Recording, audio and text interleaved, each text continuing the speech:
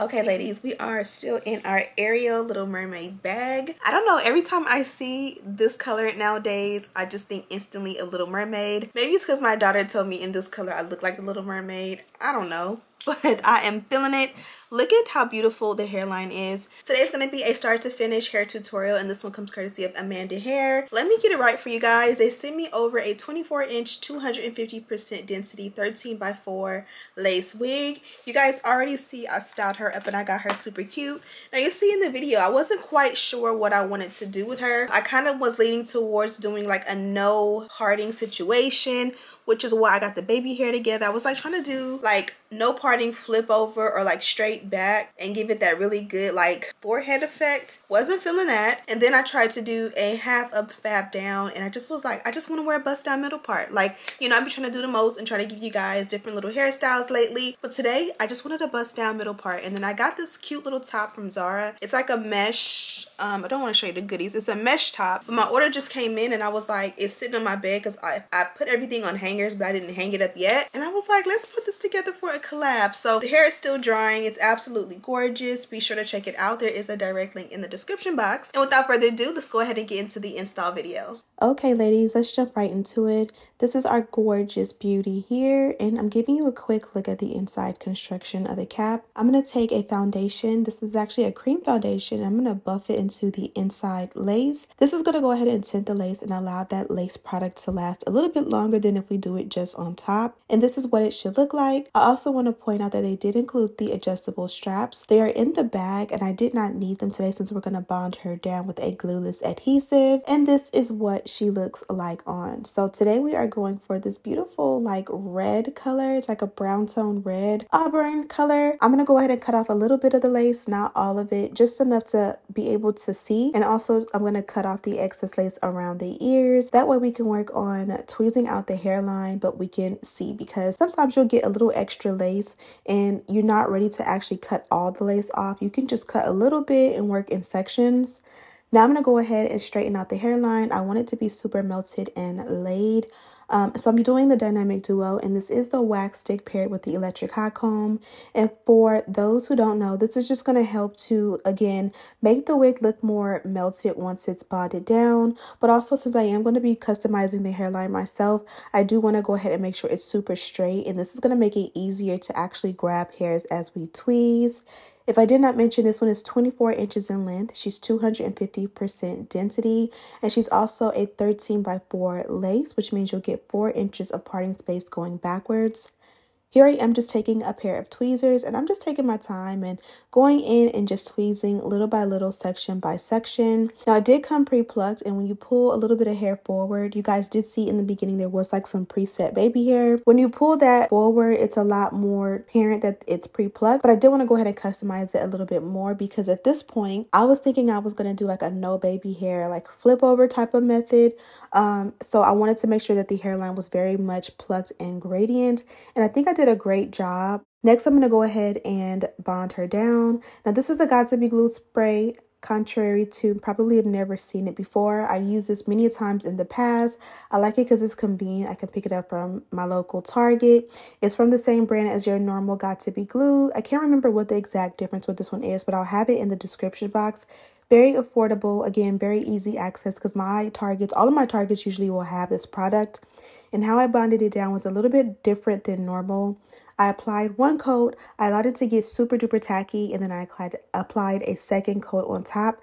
This is typically what you would do with like real glue, and it does give a stronger bond so that your wig can last. If you can do 2 to 3 coats when you install your wig, and you let the first one get tacky, then you do a second coat and get it tacky, and then a third coat and bond it down.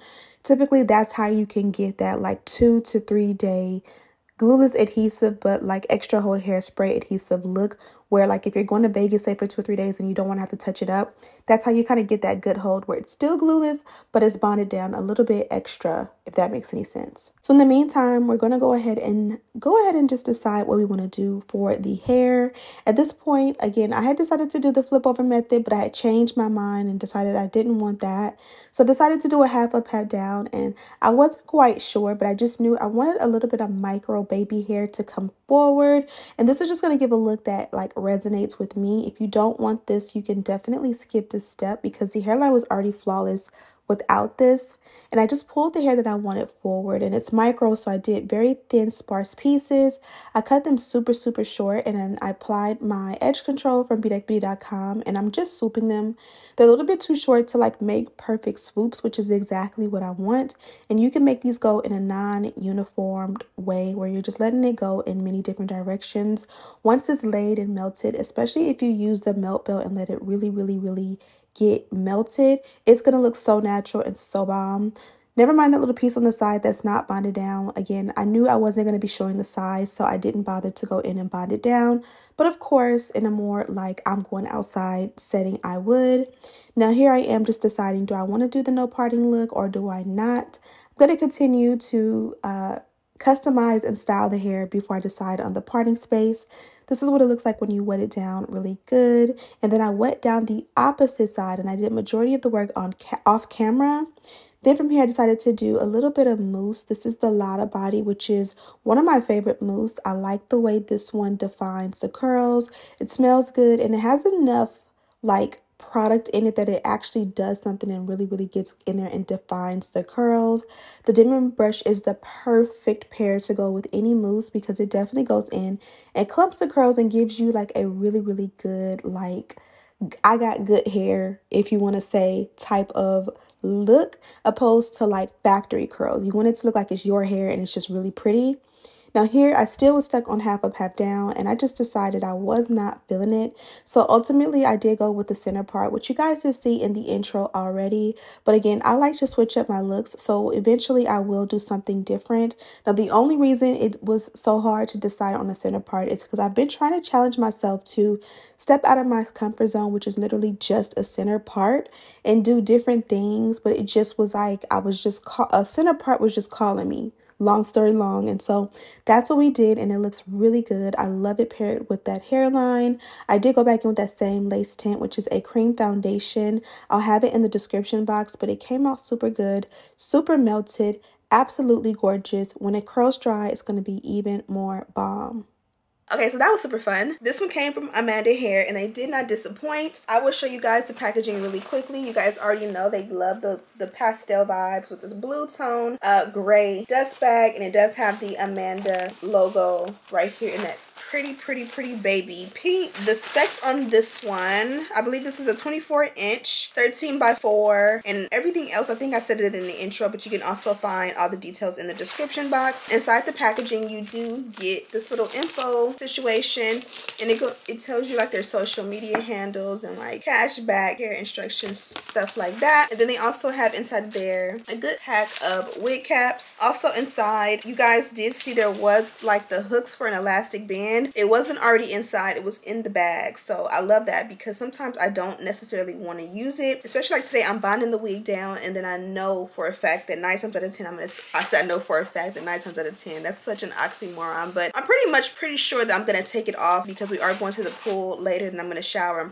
gonna want to wash my hair and all of that, so I don't need the elastic band today. But if we were going to like a water park or out for the full day, I probably would want it in there for extra support. And then last but not least, they did provide a melt belt, which you guys already know these are essential for holding your wig down when you shower, when you sleep, when you work out, when you are installing your wig and you want to get the melted effect, and so much more. As far as the wig goes, you guys seen all of the phases of this one, how it looks straight out of the box and how it looked when you first put it on. You guys see I did customize the hairline, and I did kind of finesse with the little micro baby hair. This gives more of like a super baby hair look without doing the most. I also got rid of the ear tabs and cut those off because you guys know I do not enjoy extra sideburns in the summertime because I don't use wig glue. I hope you guys enjoyed this one. It was super fun and cute. Love the hairline. I love the little top that I added with it. This one comes from Zara, and it literally just came in my order a few days ago, so I was literally in the process of hanging it up, and I was like, this really does compliment. I gotta do a better bra because I have on like just a regular Skims bra, and I need to something that's like cuter to, you know, expose with some little high-waisted shorts or a little skirt or something like that since it's hot out. But yeah, thank you guys so much for watching. Don't forget to subscribe, like this video, share with your friends, and as always, I'll see you in the next one. Smooches.